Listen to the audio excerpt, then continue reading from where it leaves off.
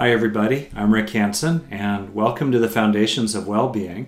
And we have here today the opportunity to listen to and interact with Dr. Dan Siegel, a friend of mine, a legendary teacher, someone who has, I think, arguably made more contributions, or at least he's tied for first place in the last 20 years than anyone in the field of, in the Western world in terms of psychology, parenting, and related fields like coaching, human resources training, mindfulness training, etc. I think a lot of people, I can relate to this myself, when they're, 8, 6, 15, they have a vision for a kind of life they want to have in terms of the sense of aliveness in it, fun, adventure, and often there's an ambition that they want to have. They want to play in a big game. They want to perform for a lot of people. Let's say they want to write a book that people read. They want to have clout in a certain profession. And then life unfolds, and one series of choices after another in teens, and then especially early 20s and then later 20s, zig, zig, zag, they end up kind of spun out over here in a backwater, as it were, rather than down the main stream of that life they wanted to have for themselves. And then there they are, 30, 40, 50.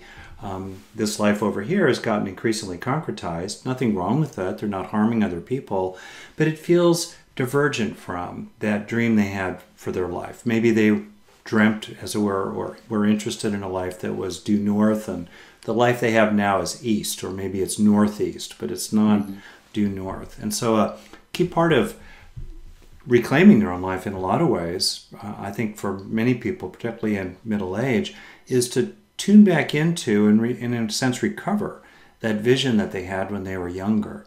And to do that, they've got to draw upon some of the qualities that are implicit in what I've heard you talk about mindset before, a kind of friendliness toward yourself, or a compassion toward yourself, treating yourself like you matter, and treating your dreams like they matter, which is particularly important if you've internalized or been with other people, as you talk about yourself, who acted like or told you that your dreams didn't really matter, or they were effeminate, let's say, in a problematic sense for a boy to want to be a dancer. Things like that. And you stood up against that. And maybe even as an adult, you've reached back and recovered, reclaimed, stood up for, been an advocate for inside your own mind, these dreams that you might have had as a kid. So that's the territory of what I'm asking about here. And I wondered, maybe briefly before we go on to the next thing, if you have any further comments about this. I do. Yeah. There's a couple things. I mean, one is in the model of the mind as this self-organizing emergent process that Mindsight invites us to say, what is the mind? Not just descriptions, but a definition. This self-organizing emergent process will tend toward harmony when it's liberated to do its thing, which is to integrate stuff. But it'll tend toward chaos and rigidity when not. So when you talk about a person spinning out of control or stuck in a certain place, there's all sorts of ways we may not follow through on what we initially thought, and that can be absolutely fine. But there are ways where no matter what we do, we get stuck in rigidity and life becomes stagnant, or a relationship becomes stagnant, or we get filled with chaos and we have these intrusive nightmares and we feel this angst about how things should be a different way. So one starting place is to say, if there's chaos or rigidity for prolonged periods of time in your life, because we all go through that at various times in a day, but if it's prolonged, the issue in our frame is what's not integrated. So in terms of an early dream you're talking about, Rick, a lot of times I think what can happen is we start absorbing the expectations of others, or we absorb the lack of our needs being met in our own structures of, you might call them adaptation or defense, whatever framework you like to use in terms of words, they mean essentially the same thing. And so you begin to filter everything in life through this frame of, well, of course I couldn't do that because I'm not worthy, in terms of someone's filled with shame. Or, of course I have to do this because to meet my parents' view, I've got to do what they said I should do. Either way, you're moving in a way that's away from an inner compass these aspirations that can be born from the dreams we have. And just to address specifically your question, these, in a way, are the junk that get in the way of a natural integrative process.